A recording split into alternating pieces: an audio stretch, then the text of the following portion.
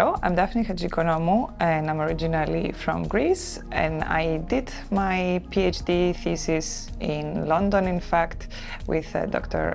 Iris Salaker, where I focus on the developing nervous system in flies. Then I moved for my postdoctoral studies at Imperial College London, where I studied the role of the gut-brain axis communication.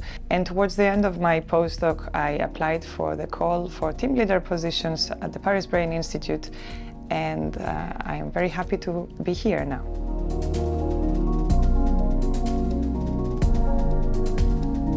The Paris Brain Institute is a great place to develop my scientific vision because it understands the importance of both basic and clinically relevant science, and they're both housed in the same place. It's a very well-funded institute that has excellent support provided by platforms that I anticipate that would be very important to developing the program I have in mind.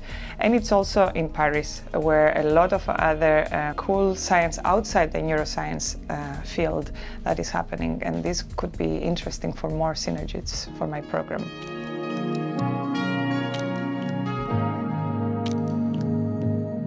I will be working on how environmental challenges from our lifestyle habits, from our everyday life, are computed by the gut-brain axis, and how this computation is important for regulating our metabolism.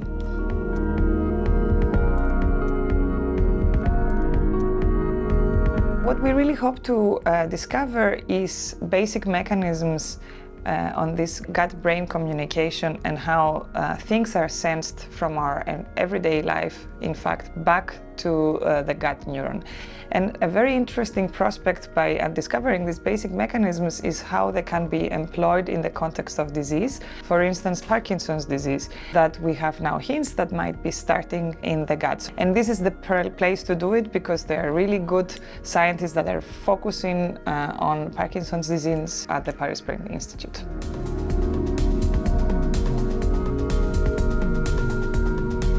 At the moment, I have hired a wonderful technician that has joined the team very recently, and I would really love to see the team growing and including PhD students and postdoctoral scientists in the near future.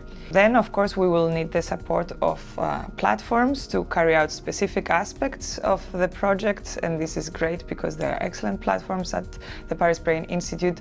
And finally, we do require some very specific equipment such as high-end microscopes, and the funding really supports such specialized equipment. So I'm very thankful to that, and I look forward to starting the lab very soon. Thank you.